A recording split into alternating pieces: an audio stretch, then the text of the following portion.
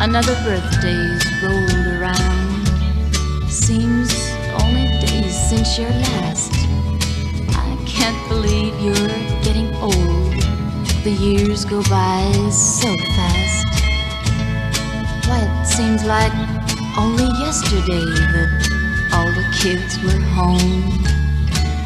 It must be sad to see them go to start homes of their own. I wish that I'd tried harder now to show the things I hid, and made you know how thankful I was for all the things you did.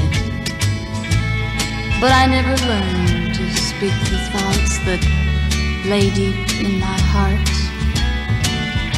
And the times when I felt the most sad, I played a happy part.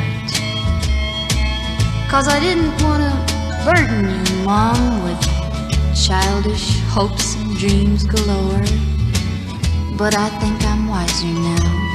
I've learned that's what a mother's for. So don't ever think you failed me, Mom, somewhere along the way.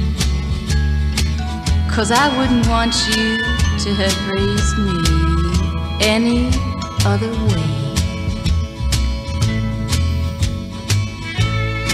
I like to think when I was small, I brought you lots of joy, and warmed your heart and made you smile, and made memories that time can't destroy. There's one thing more I want to say before I end this letter.